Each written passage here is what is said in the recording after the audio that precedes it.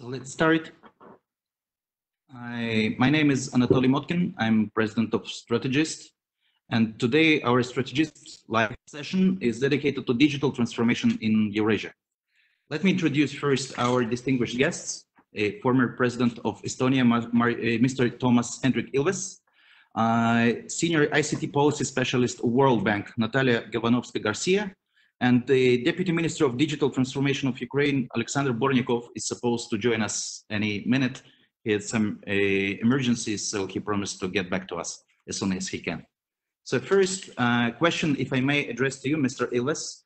So a small country of Estonia has not only undergone a digital transformation under your leadership, but has also become one of the prominent centers of the development of the IT industry. What was the background for 4 unicorns to appear in a country with a population of just over 1 million people? And what are the successful actions of the state that led to this? Well, I mean, first of all, you have to take into account just the individual initiative of people who did things. So that's already important. But, you know, the last year I was in office, I always visited companies, enterprises, startups. But the last year I started asking them, so how did you get into this? Why did you do this? And I'd say about 80% of the time I was told by these people in their late 20s, early 30s that, oh, I was a student in that program that you started 20 years ago. And then I went back, well, that was one of my initial ideas in 93, 94, which I proposed to the government. I was a diplomat, but I had so much experience with digital matters. I proposed that, look, our future is digital. Let's start getting kids online. Let's bring schools online. And okay, I won't go into all of the opposition that was to this, especially from the teachers and the teachers union, who spent a year every week in the teachers newspaper telling everyone what an idiot I was.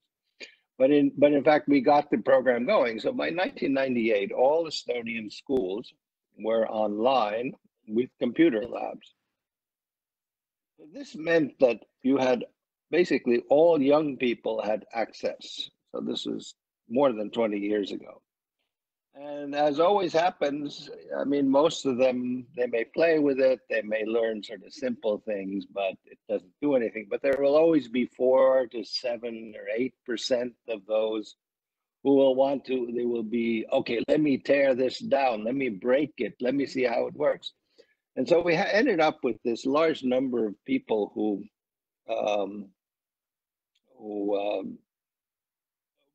felt at home. The other factor I would say actually comes down to Skype. And this is just, you know, how things happen. I mean, Skype consisted of 4 young men at the time who were friends and had gone to school together. And they created an app, or rather a program called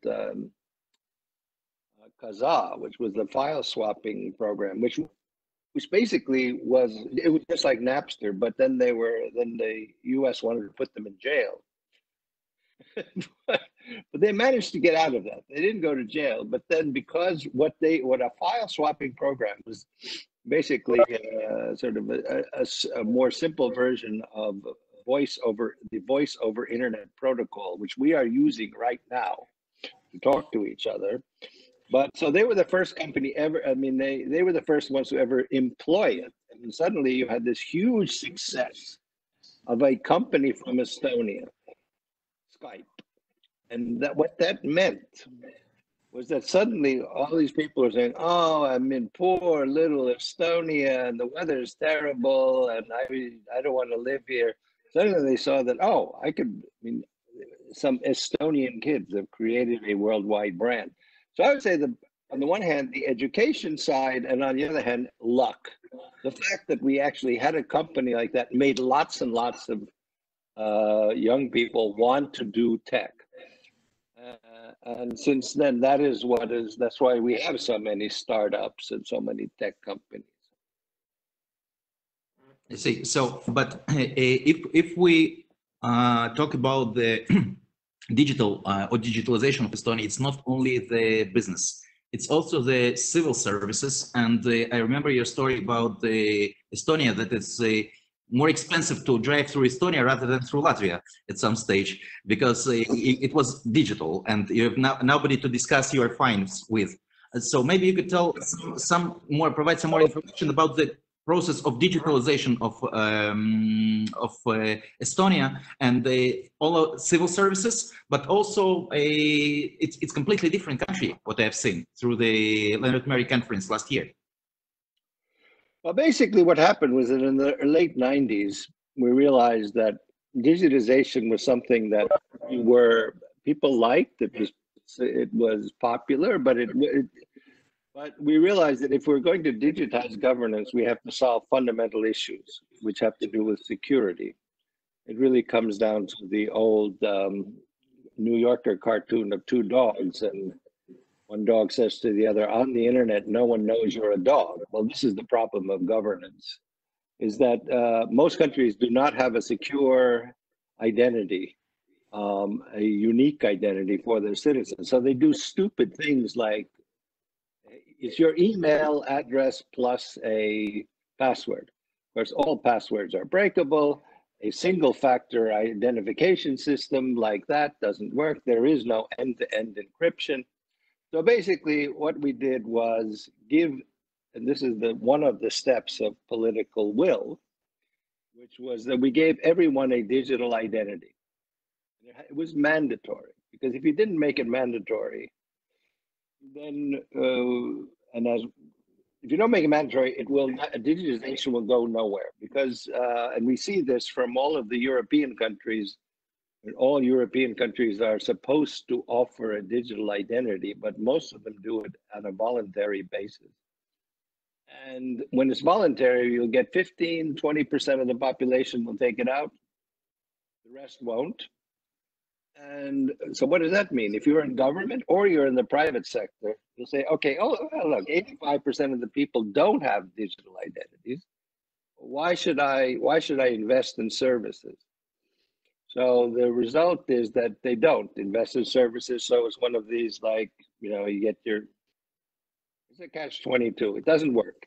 It's only when the private and public sectors know that everyone has a digital identity will they be willing to invest in those services, which then bring new people into the process, because they realize how much easier and more efficient it is for them. But you have to make it so that people will want to use the services, but they won't do it unless you have a mandatory digital identity. I see. Thank you, Mr. Ilves, and welcome, Alex Bornyakov. I see that you've joined us. Next question is addressed to Natalija.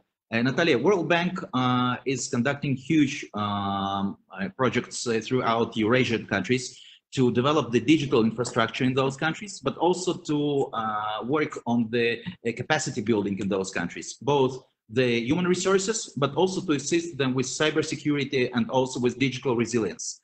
So I know that it's too many things to get described in 5–10 minutes, but I'd appreciate if you will give us just an outline of your activity throughout this region.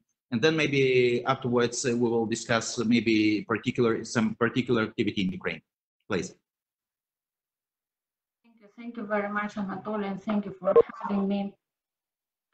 Indeed, but I would like, to say also a couple of words of the very fundamental strategic objectives that the World Bank is pursues, while does our project financing and our policy dialogue.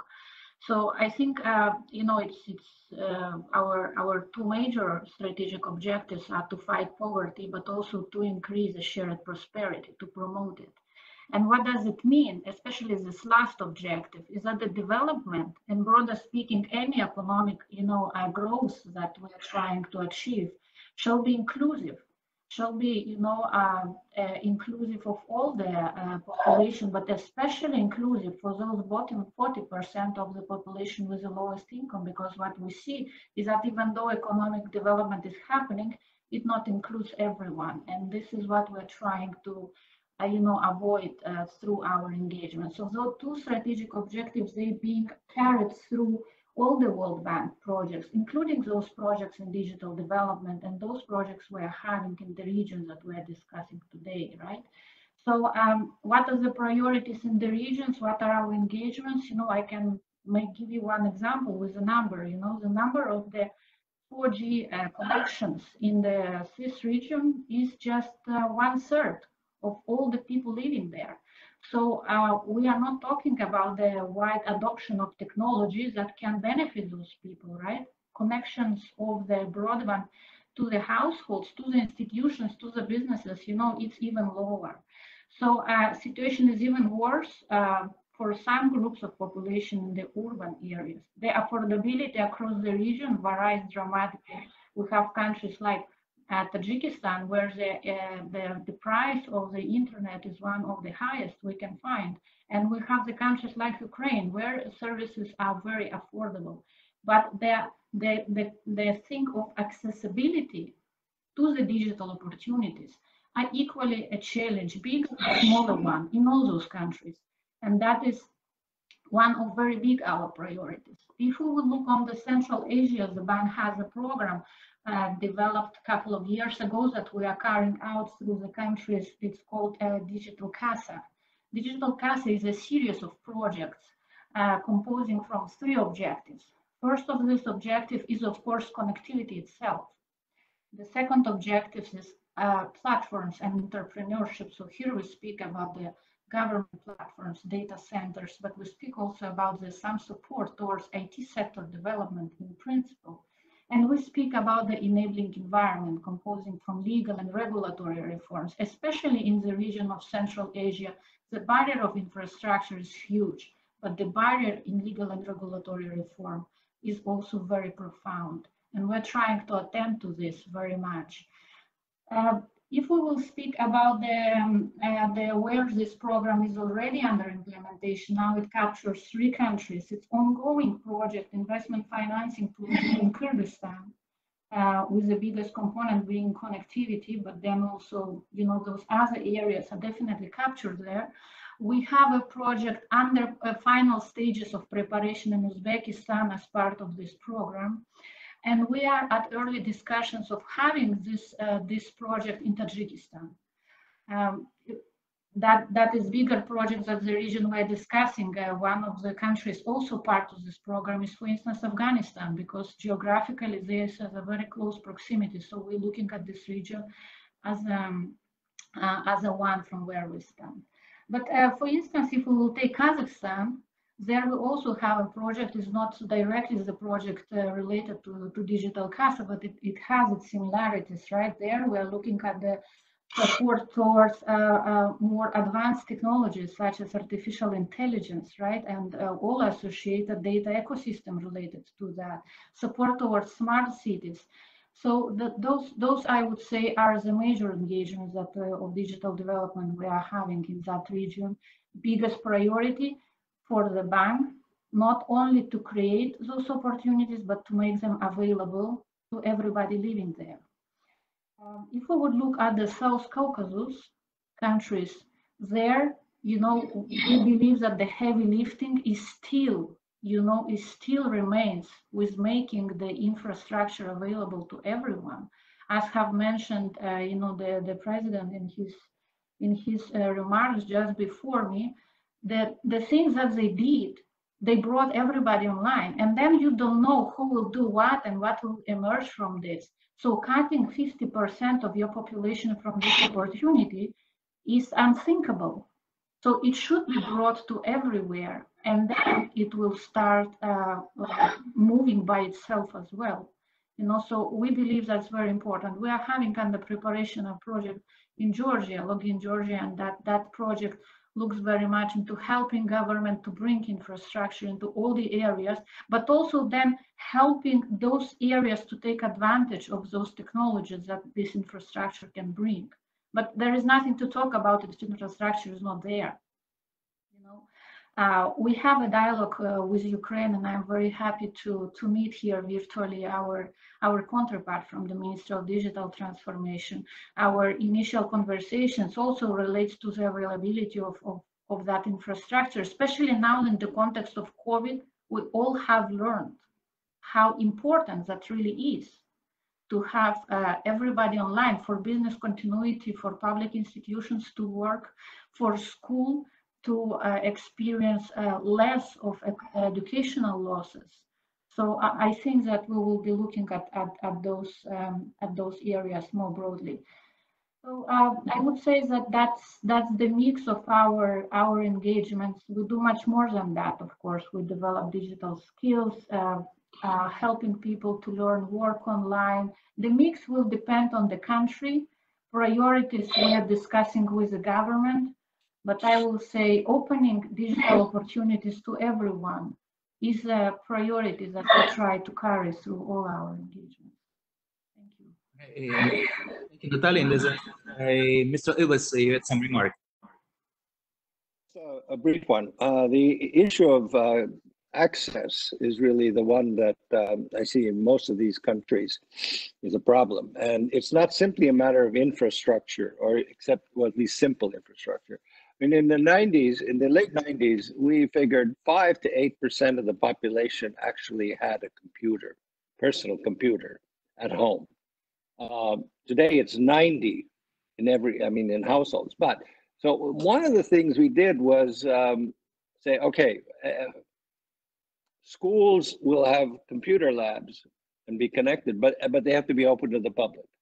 We took it a step further, and this was where banks were very important, was that we then had computer banks or labs, meaning in places where you have computers, in every single municipal office. So every little village, you could go in and use the computer. So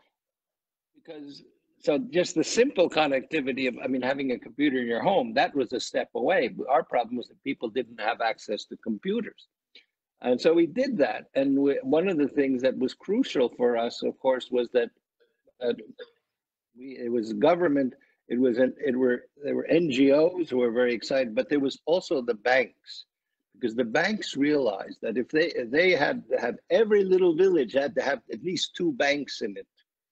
That would cost a lot of money, labor costs, rental costs. And they said, well, if we can get everyone to bank online, we can close them down, which is why they supported financially this program to put computers into municipal buildings, to support education programs for older people in rural areas. So that's one way we get this very high level of digitization, is that even before you get to the level of wealth that allows everyone to have their computer, you can give them access to computers. And so when we talk about access, it's not simply having broadband. It's a matter of actually getting 2 computers and having someone there who can teach the old, babushka, this is how you do your banking. And that's crucial, I think. And the other comment I was going to say is that, the legal infrastructure of doing this is absolutely vital. You have to make sure that the legal grounding for digitization is there to prevent problems in the future. And that's a messy process. To figure out what can be connected to what, and to ensure people's trust in the system, that took a number of years to work out all of the connections. But anyway, that's enough for me. Thank you. So again, welcome, Mr. Bornyakov. And the question is very simple. I think that it's obvious, actually, that the current government is the most digitally oriented government all over the newest history of Ukraine. And your ministry is in charge of digital transformation of Ukraine. And one of your flagship projects, DIA, is in the air, and more than 3 million people, as I know, according to your minister, have downloaded this app to their smartphones. And President Zelensky declared the state in the smartphone is his priority. And the DIA is actually the first milestone, the first step in the right direction.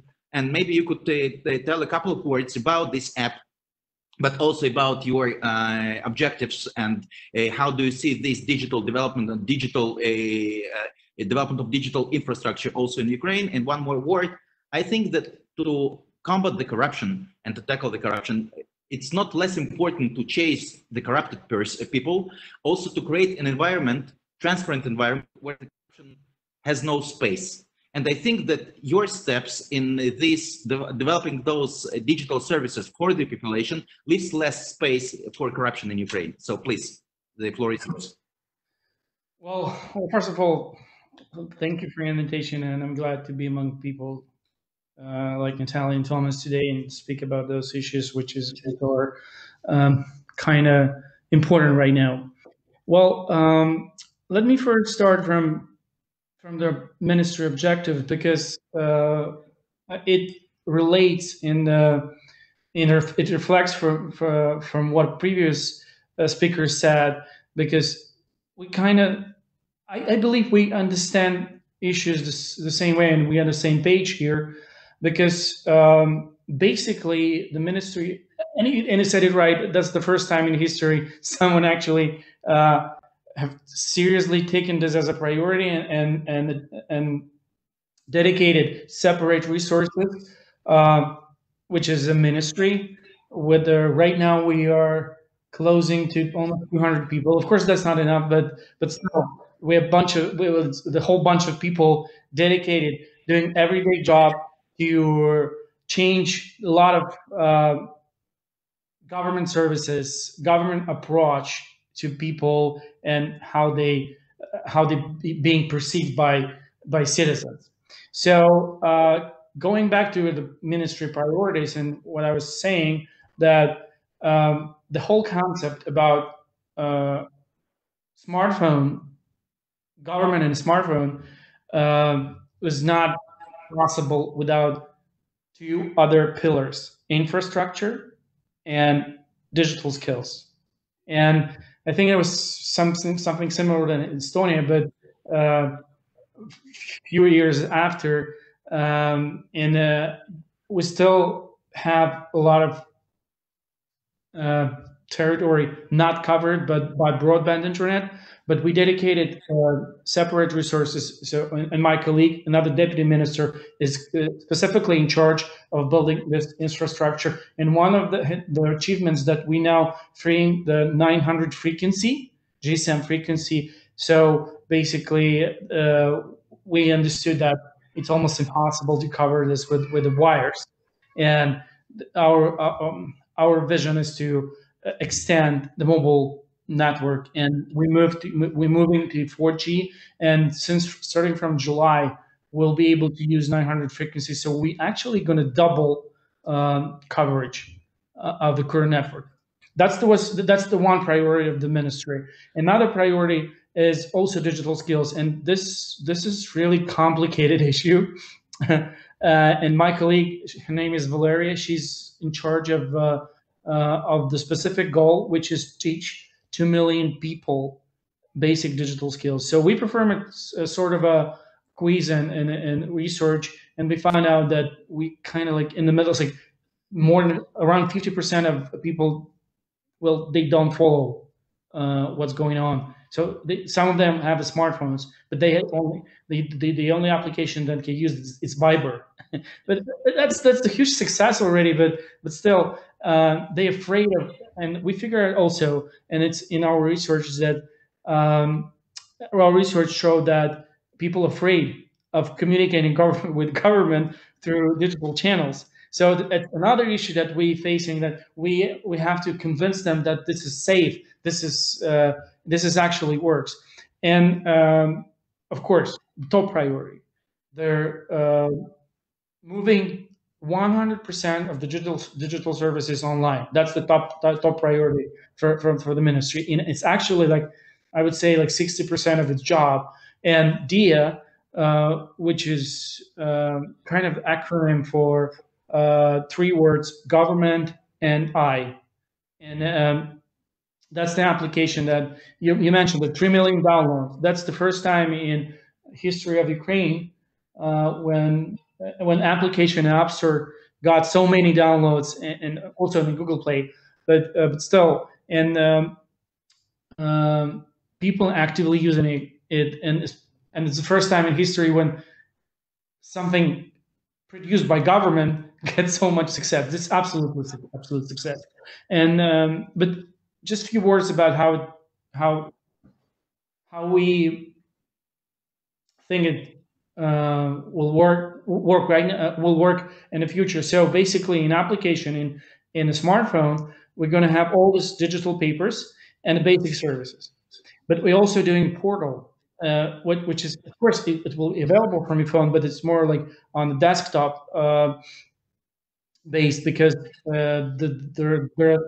there's some of the services which is so hard to maintain from the user experience standpoint from the smartphone, because some some services require a lot of fields to fill in, and now the work is divided. So basically, in smartphone, you have all of your digital papers, like passport, driver license, car insurance, car title, student ID, pension ID. Well, you can actually start a business from the phone, create a private entrepreneurship instance. We now work on moving creation of enterprise online, and right now you can also, for instance, apply for unemployment support from your smartphone, not going to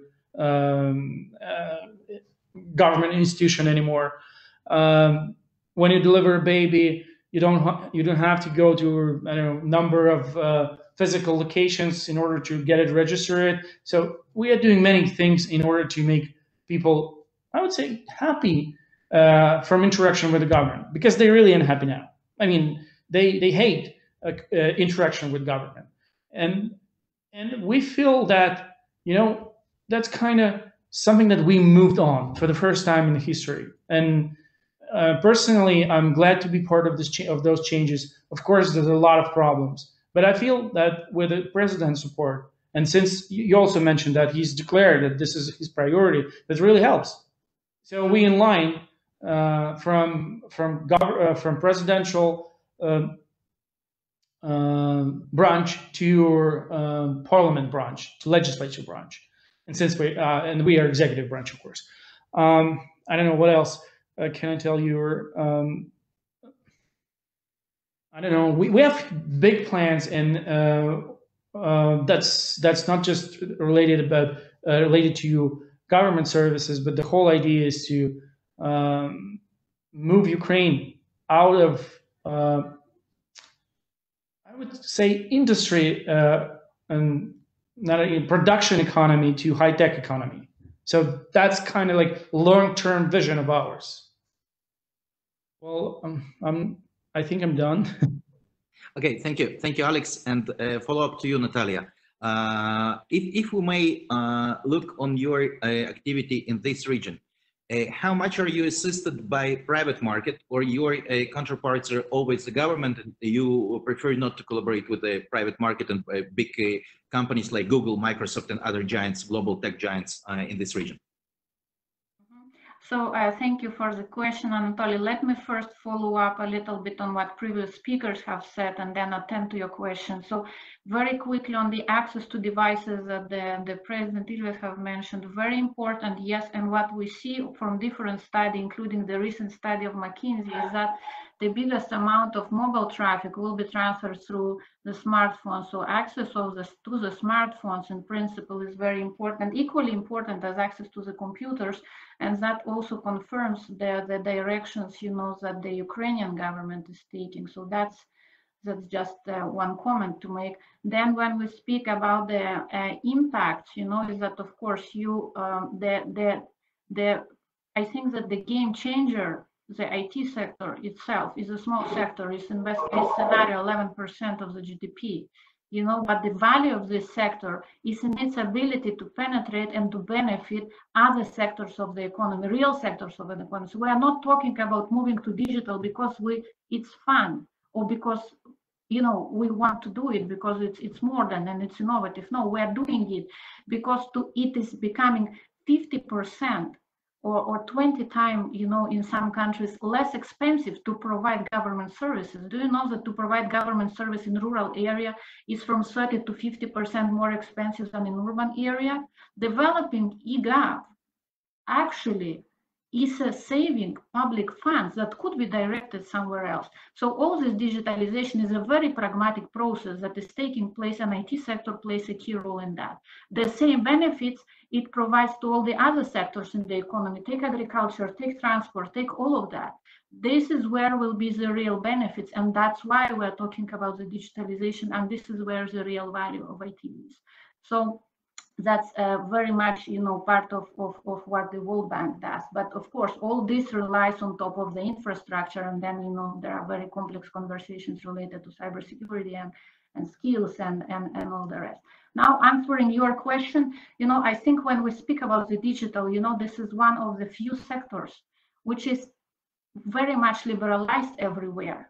Like you look at telecom operators, you know, take same Ukraine, we speak thousands, you know, all of them are private.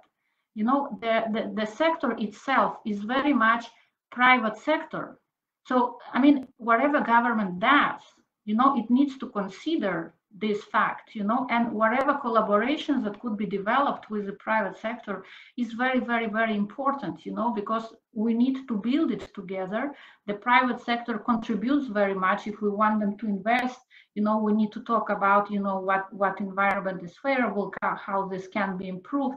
And only if nothing works, the government shall, you know, I wouldn't dare to say what replace, but complement those investments where we observe the market failures. And that is very much applicable to collaboration with the national companies. That's very much applicable to collaboration with international companies, because when we speak about the, for instance, foreign investments in the countries, in very many instances, those are IT investments. You know, those are the companies who are investing everywhere and creating jobs, same Google, same Amazon Web Services, same other big companies. You know, they bring a lot of you know, advantages when environment is right. So absolutely, you know, the World Bank, you know, keeps the dialogue, and we have our own in the World Bank Group a branch who provides financing to the private sector. But the World Bank or IBRD or IDA, you know, which are part of the World Bank Group where I work, we primarily focus on the financing of the governmental projects. So the governments are our counterpart. But the governments cannot do it alone by themselves. So collaboration is unavoidable and is very much needed and beneficial. Thank you. And if I may address a question asked by one of our attendees, virtual attendees, Vyacheslav Petuskan, to Mr. Ilves. So what were the main challenges Estonia had when introducing and implementing mandatory ID cards?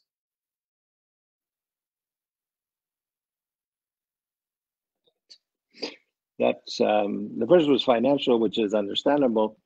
Well, people didn't understand what it's for. I mean, this is why you have to develop services in parallel so that there's actually some benefit to it. I mean, you know, it was at the time it became it was the only thing that the ID cards actually gave you, even though it had a chip in it, was that you didn't have to take a passport to travel. You could just, in the European Union, it was enough to travel having an ID. That was just, but you want to quickly offer services that people like. So, I mean, the most obvious one is, of course, banking and also doing your taxes. That you can, in fact, banking anyway, which everyone does, but when you actually interact with the government, of course, having your taxes basically done for you ahead of time, for at least anyone who is a salaried employee, was a big positive side of it. And of course, we adopted some policies, such as if you filed your taxes digitally, you would get your money back faster, much faster. So, and if you did it on paper, well, they would only get to the paper taxes when the digital side had been done. And of course, it's very easy to do your taxes if the government has calculated basically how much you've gotten and what you owe or how much you get back and all of your contributions. They're all listed there. And so this was something that people really like because it takes 5 minutes to do your taxes. I mean, if you're a business, it's a little more difficult, but not much. It's still easier. And so, I mean, this is one of the lessons I always tell people is that how does it work? And I say, you must start off with services that people like.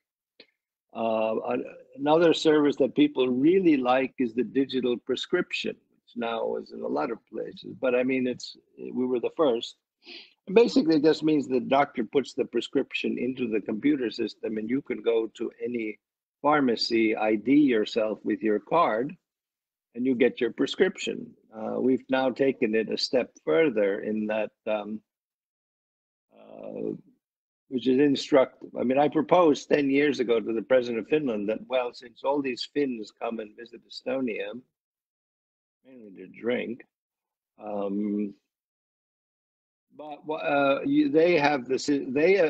Finland adopted our architecture. We created our own architecture in Finland, and 14 other countries have now taken it over, which is open source, non-proprietary thing. I said, well, you have the same architecture as we do. Why don't we do it so a Finn coming to Estonia or an Estonian going to Finn, if he gets sick, he can take out a prescription. And that again shows you the kinds of things you can do once you have, the kind of conveniences that people have. So my advice is always like focus on those things that people will like. I mean, what happens with governments is that, we can digitize and we'll make the working of government for us better. Finance ministries especially love it. Obviously, and tax bureaus love it because it's easier to get information. But what you have to focus on is getting the service user-friendly for the people using them, and then they will use it. And that's, that's a general lesson, I would say. I mean, across the board, we just then proceeded to look at all of the problems that people have and try to find digital services. Someone mentioned here about, when a child is born, right? I mean, this is a terrible, it's a wonderful event. It's a terrible process. And you have to, birth certificate, registration, blah, blah, healthcare, doctors. And so, well, that's one of those life events that really is quite traumatic for, usually it's the father who has to run around to every single office. So we just made it simple. As soon as the child is born, all you have to do is say what the child's name is. The hospital informs the population registry. You get your ID, you're registered where you live, you get your health insurance, you get all this stuff you get. So those are all the kinds of, the government needs to look at the services it provides from the point of view of the citizen and making his or her life easier, not about making the life of the government easier. Thank you. And I have a question to Deputy Minister Bornyakov. So now we're in the middle of a COVID pandemic, and many of countries cope with one of the means is digital means, that they cope with this pandemic.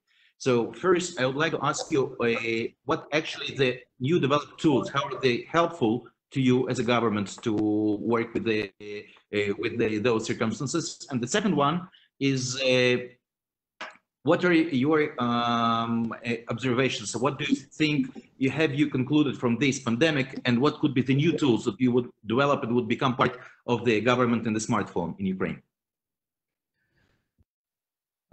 Well, first of all, I think one of our official, and it's the one official application that we did for maintaining people under surveillance and monitor day staying home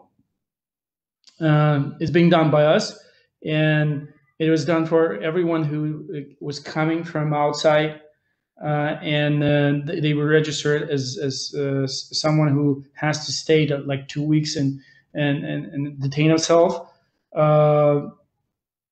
So we created an app that monitor them about their progress, how if they really stay home. So that's what we did by our own resources. So how it basically works, because there's a lot of superstitions and rumors about that. That's not basically some application that violate your privacy. So first of all, when you come back from Italy, for instance, you give a permission to, and you kind of obliged to stay home for 2 weeks. So this application basically, so we know this, we have gotten this database of the people, name and phones, and the application, when you install it asks you for your phone number, and then if you enter it into your application, it sends your a message, and if this number matches your the database, the number in database, and only after that the application starts to work. So it's not for everyone, because there was the government, the Minister of Digital Transformation, created an application to monitor every citizen in the country violating privacy. So it was a lot of buzz about that. But also we figured out that it's impossible to follow up with all this initiatives by using our own resources. So we announced a sort of a hackathon. We gave them pretty much good price, like $150,000 for not just for one winner, but for a couple winners, and we have gotten like 900 applications in just a couple days. Then we kind of created this was a contest and competition. So people. Sorry for the small interruption. So basically, there's like there's 70 best ideas that we evaluated deeply in detail, and then gave them like almost 10 of them, I think 8 or 9 of them, money, and they started to work on implementation. So this was our way to help them. In terms of my biggest lesson, I kind of like the expression that I recently read, and it's the best thing I heard for the last months, and I quote here. So it's funny to observe how our economy is about to collapse because people started to consume only what they need. So that's my like a top observation of what's going on, and I kind of think thoughtful about that.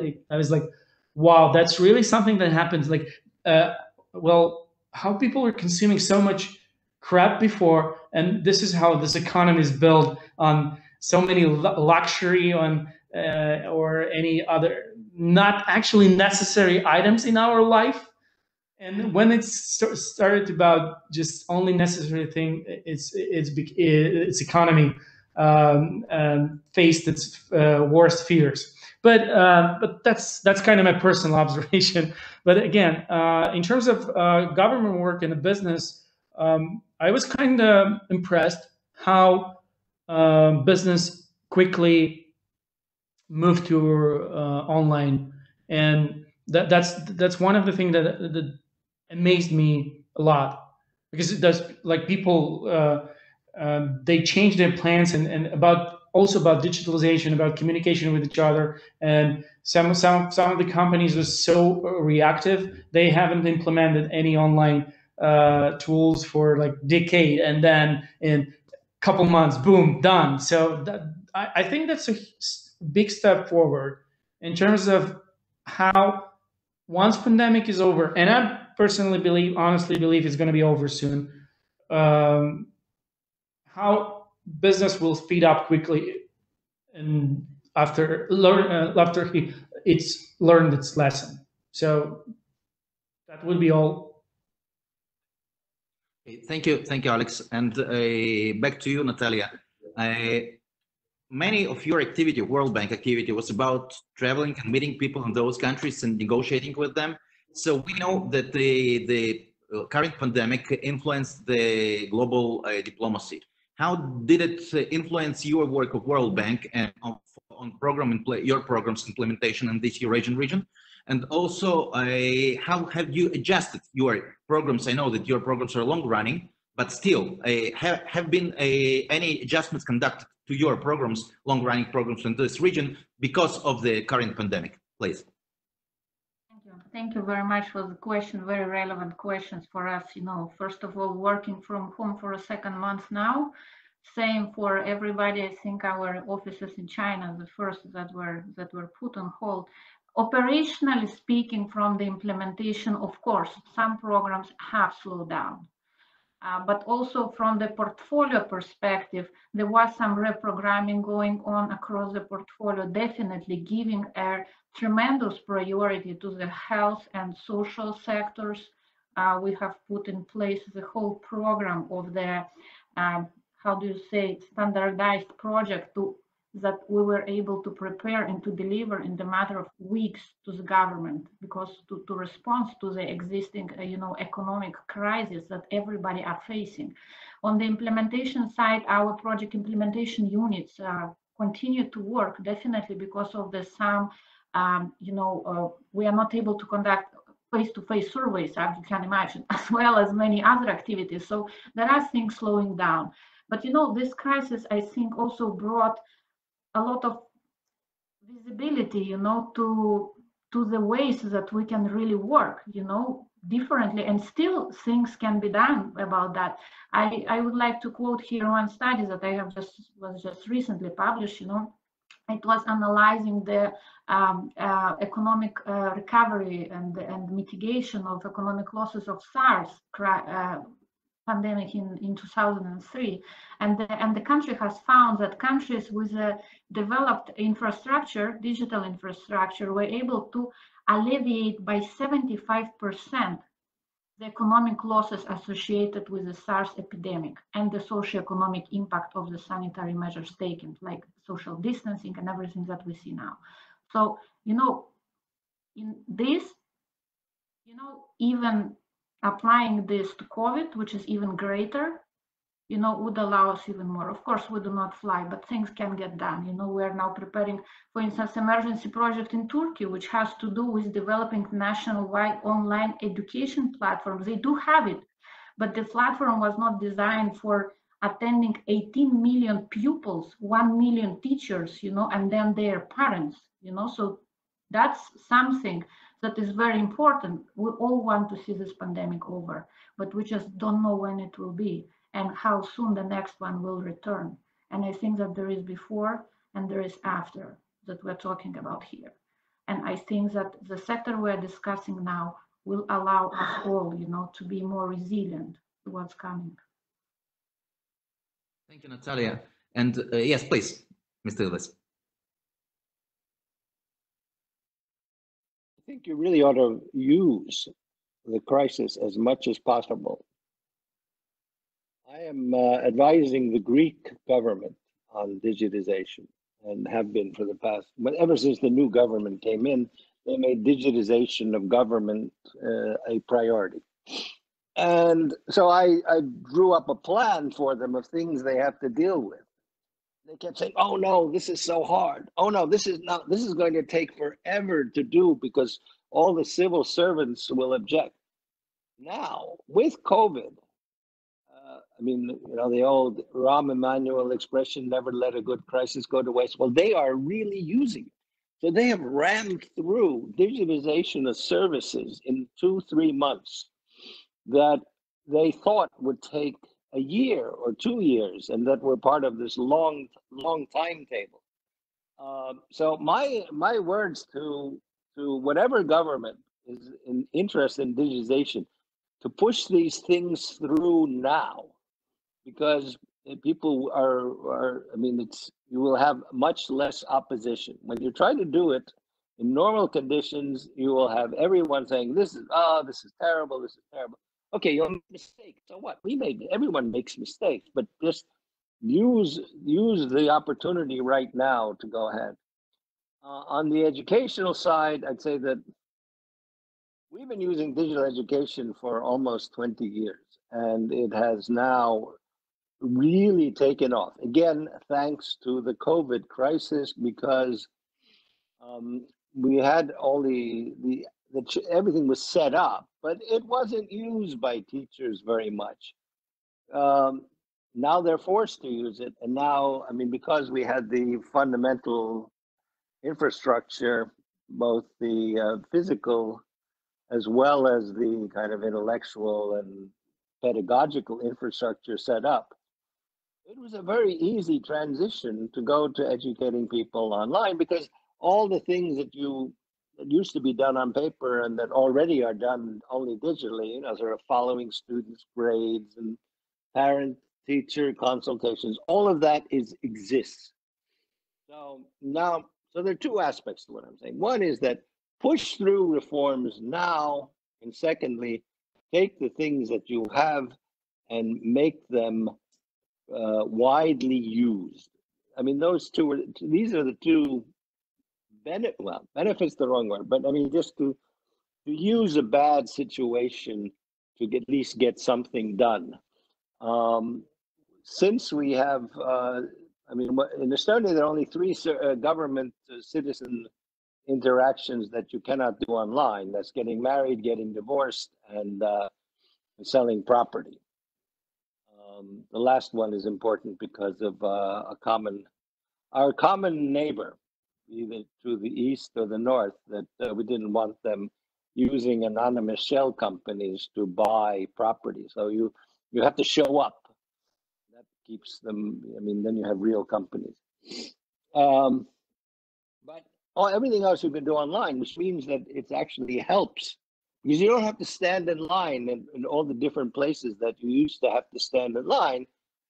And this is very different from Silicon Valley, where you can't do most things. I mean, this is the absurdity of where I am right now, which is in Palo Alto, where in a 12-kilometer radius, I have the headquarters of Tesla, Apple, Google, Facebook, Palantir, YouTube, and government services are at the Soviet level.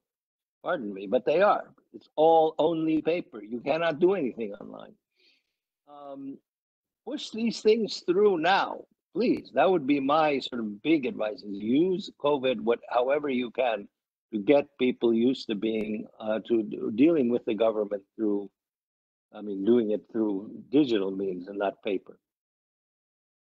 Thank you, Mr. Ilves. And I would have a question to, we have just 6 minutes left, to Natalija. Natalija, tell me please, from your perspective, how do you think all those countries in the Eurasian region could be helpful to each other to develop their digital infrastructure, and how they should be connected? Because sometimes, even when you have digital CASA project in Central Asia, you have specific program for Uzbekistan and then for Tajikistan.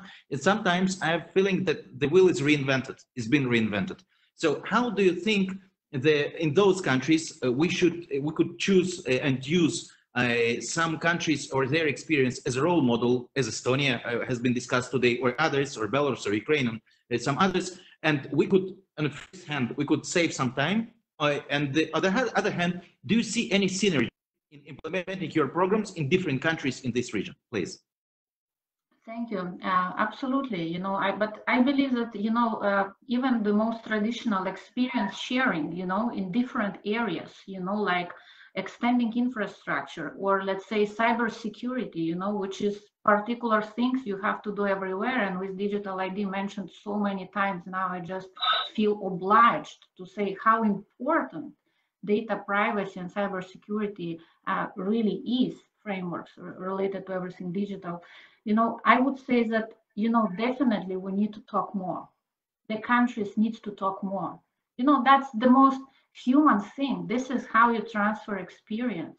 We need to talk more to each other, to our neighbors, to establish a sort of dialogue, event like this, specific groups like that. In EU, the very group among the regulators, allows us to, I'm from Lithuania myself, that's why I'm mentioning this example, but allowed a lot of us to learn about the, broadband projects from each other, regulation approaches, things like this. I believe that region, really needs that. And we have this history among us that we share, Each time I go to Georgia or I speak to Ukrainians, we feel like helping each other, we feel like sharing this experience with each other. I think we just need to do more of that. And yes, there is no need to reinvent the wheel. The broadband project is the same project everywhere, same with the ID, broadband strategy, cybersecurity, you name it, lots of experience, many things have been done, no need to reinvent. Thank you. The bank is there for those countries as well. Thank you, Natalija. Mr. Bornyakov, the question is to you is, from your perspective, sometimes international financial institutions and the different aid agencies and also some advisory offices see what is best to be done in Ukraine from their perspective. Now, if I'll ask you a little bit tricky question, what do you expect? What kind of assistance would you expect from international financial institutions like World Bank, EBRD, and others, from aid agencies like USA, GIZ, SIDA, and others, and from different even thought leaders like Mr. Ilves and others who have a huge experience in their lifetime in working and digitalizing different countries where they had a huge responsibility for it. Please. Official, we constantly working with the institution that you mentioned, but GIZ, USAID, and I'm not talking directly to World Bank, but International Financial IFC. We interact with them, and currently we're discussing a project, a pretty huge project, a pretty big project, but probably we can work on together. And well, my personal feedback that they're kind of responsive and they are really willing to help. We certainly have a lot of intention in terms of and enough financing in terms to make government transparent. What I mean is DIA was not possible without help of Toomas and EU for Digital Projects and some other initiatives from USAID. It's I don't remember the program. It's called something about entrepreneurship, and they also give money for like learning digital skills, and we're using this help as much as we can. I know they're helping for many other initiatives, and I'm not personally related to, but I heard, of course. But but in terms of what can be improved, I can say my personal feedback that it's more about International Monetary Fund. They are too strict about stressing a little bit in a good sense, stressing. Not stressing. Let's forget this. Let's put this word aside. But trying something new, something creative in terms of economy approach, and they trying to keep us in the certain thresholds and parameters, financial parameters. And sometimes it's hard to push really creative initiatives, and because when you pitch them, they say like, look, this could disrupt financial stability, and we are too afraid, and let's not do that. Let's keep it low or keep it steady. And but I don't think we need to make it like a frog leap, and I personally feel that it's for Ukrainian economy, and those fears from international partners not always good. But I'm not here to judge, because maybe I can't see the whole picture, but I personally faced with some issues when we were offering some like really disruptive things, and then it's like, look, let's make it step by step, maybe in years, and then you're like, oh, that's not going to work in this. That's the window of opportunity right now, and we have to jump. And we don't want to jump. We make everything by procedures. That's a protocol, and maybe last small suggestion. My personal experience working with those partners, they are way slow. Like if you want to make a whole program and support for instance, like I don't know, digital skills program, like really improving people's digital skills, you have to spend like 6 months with them, and then well, when it's all approved and money is in place, then of course it goes fast. But the preparation it's from 3 to 6 months. So that's what would be my answer. Thank you. Prime Minister, thank you. We actually have to wrap up our session today. Thank you for all of you, to Mr. Ilves, to Ms. Gelvanova, and to Mr. Bornyakov for coming today, to joining us today. And it was really fruitful discussion, and we will put it online and send you a link so you could also watch, not only those who watched us on online live. Thank you so much. Thank you.